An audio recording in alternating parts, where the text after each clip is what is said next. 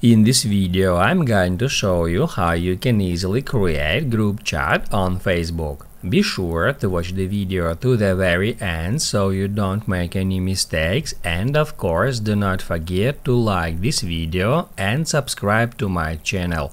Thanks guys.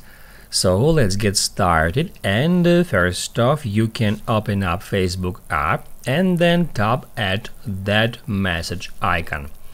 What that will do, that will redirect you to Facebook Messenger application. As you can see, now I'm on Facebook Messenger, so instead of opening up Facebook app, you can from the start open up Facebook Messenger app, and then all you have to do in order to create a group chat is tap at that icon, create a new group, and then we can add any users to that group just by checkmarking them.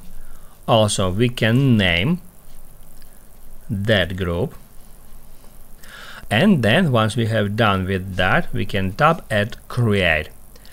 The group has just been created, and now we can start messaging. That's how you can easily create group chat on Facebook.